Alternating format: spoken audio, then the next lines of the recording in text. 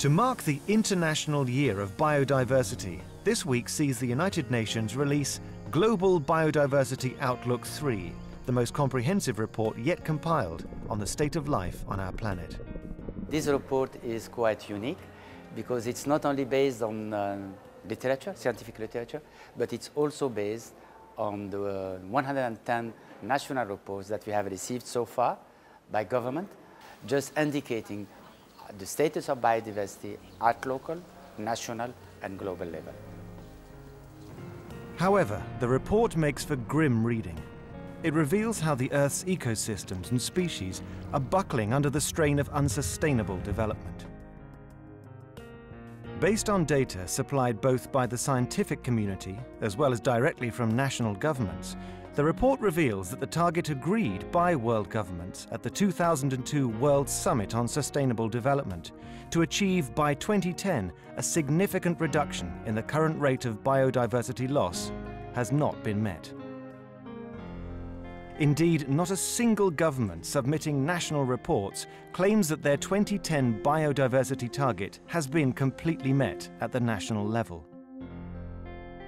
In synthesizing this evidence, the report states that the consequences of current trends are much worse than previously thought, highlighting the impact on the poor in particular, who stand to suffer disproportionately from potentially catastrophic changes to ecosystems in coming decades. Although ultimately, all societies stand to lose. Our lives depend on biological diversity. Species and ecosystems are disappearing at an unsustainable rate. We humans are the cause. Without biodiversity, there would be no life on planet Earth, and biodiversity is dependent on species. Without species, we cannot have the ecosystems that we have become accustomed to, and also the services and the goods that we derive from ecosystems. Most endangered of all ocean ecosystems are the warm water reef-building corals. Faced by the double whammy of rising sea temperatures and ocean acidification, they are undergoing the most rapid deterioration. The proportion of reefs with at least 50% living coral cover declined from nearly 66% in the early 1980s to just 4% in 2004, indicating a long-term shift to a less productive system. Overexploitation and destructive fishing practices are at the heart of the threats being imposed on the world's ocean food webs. About 80% of the world's fish stocks for which assessment information is available are fully exploited or overexploited. Overexploitation brings ever closer the threat of suddenly reaching a tipping point, a place of no return, where habitat degradation and species loss is irreparable. Land-based species and ecosystems fare little better in the report. It finds 1/4 of the world's land is becoming degraded.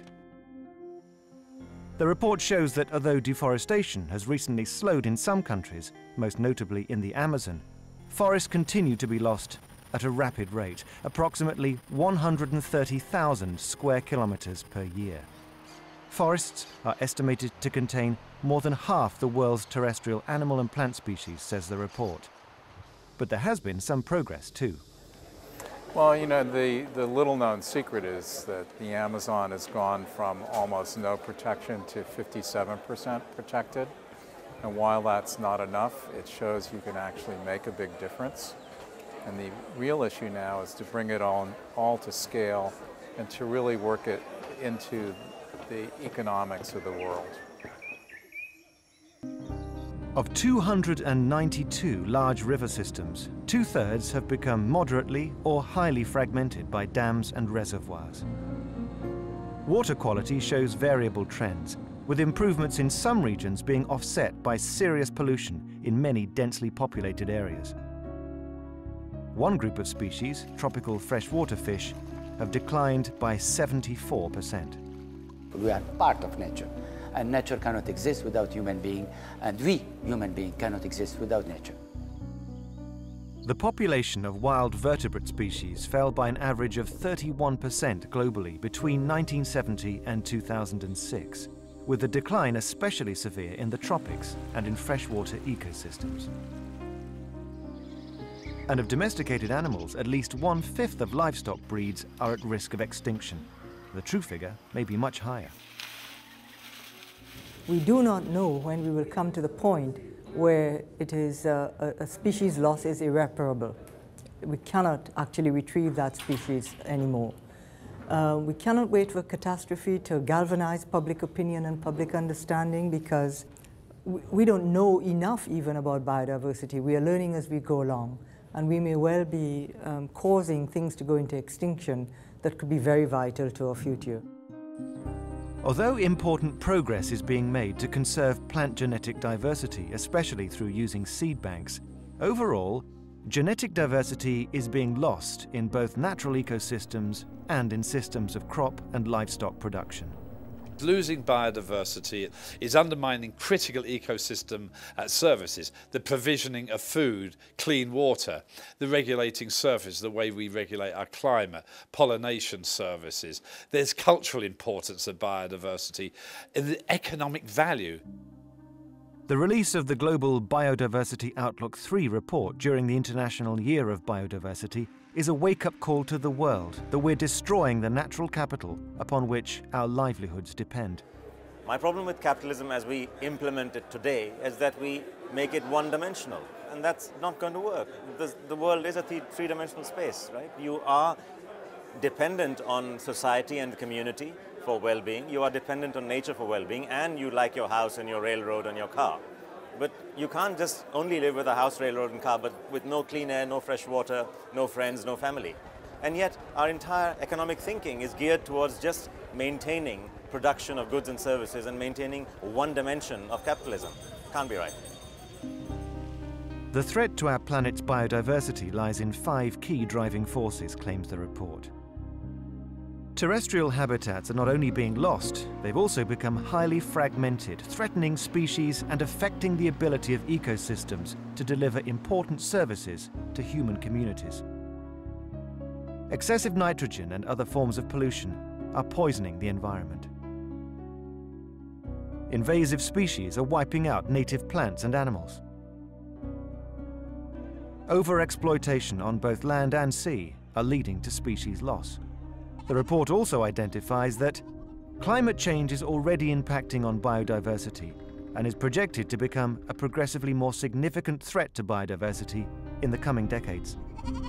However, the report emphasizes that although the outlook is bleak, it's not too late to do something about it. Mathematical models and our observations and our experiments show that we're not necessarily doomed, but it does show that if we don't do something now, we will be in big trouble. The report demonstrates that actions taken now can make a difference for the future, both for species and for ecosystems. Indeed, maintaining biological diversity can help reduce the impact of threats from pests and even changing climates. The insurance factor that diversity brings, this is what farmers have been using traditionally, growing different crops and different varieties of the crop, so that if you have a very hot day or a flood on a particular moment in the year, you don't lose everything. You don't put all your eggs in the same basket. So diversity is becoming even more important now than it has ever been in the past. The report concludes that actions taken over the next 2 decades will determine whether the relatively stable and benign environmental conditions on which human civilization has depended for the past 10,000 years will continue beyond this century. If we fail to use this opportunity, many ecosystems on the planet and our place within them will move into unknown territory. Only by establishing and committing to new global targets for biodiversity that are smart, strategic, measurable, ambitious, realistic, and time-bound, will we, the world, have a roadmap for the next crucial decades. This unique document will be submitted to the New York Biodiversity Summit as well as to the Nagoya Biodiversity Summit, so as to allow the leaders of the world to contribute in shaping the 2050 vision on biodiversity and the 2020 mission on biodiversity, with the full and active engagement of all stakeholders for the benefit of the children of the world.